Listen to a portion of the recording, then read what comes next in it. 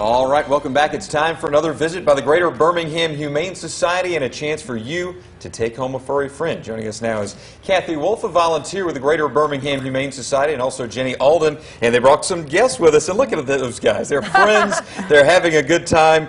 Jenny, I'll start with you. Tell us a little bit about this guy that you brought in. This little love muffin is named Grendel. And Grendel is 25 pounds. Grendel was a stray. And he's about 2.5 years old. He is a Beagle/Terrier mix. And he's a very curious guy. Yes. I think if you'd let him loose, he would sniff everything in the whole studio right here. He certainly would. Kathy, tell us who you have. Yes, and this is Alejandro. Alejandro, and he is a Chihuahua Dachshund mix. All right. And he is about 15 pounds. He's a year and a half old. He is a great little dog. Everybody should have one of these.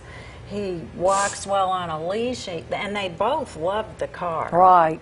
They did great in the car, and they get along with each other and other dogs. They do. It's obvious they're friends. They've been having a good time so far, and a lot of kids have been having a good time as well at your critter camp. Tell me what that is. Yes, we do critter camp every year, and the children just love it, and they learn about animals. They learn about kindness to animals.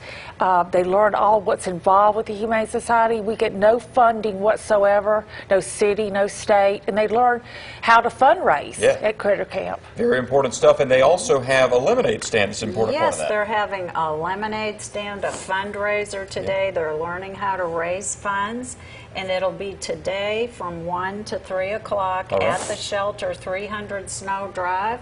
So you all come. Take a look at Alejandro and Grendel and all our other beautiful pets, and take a pet home with you. We have a little bit of time left. Can you kind of put it in perspective briefly how important fundraising is for y'all and how big a part of your job that is? Yes, well, the Birmingham Humane Society gets no funding from the city, county, or state. So all our funding comes from donations and grants. Yeah.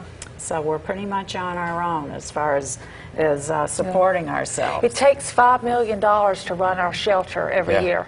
And like she said, we get no funding.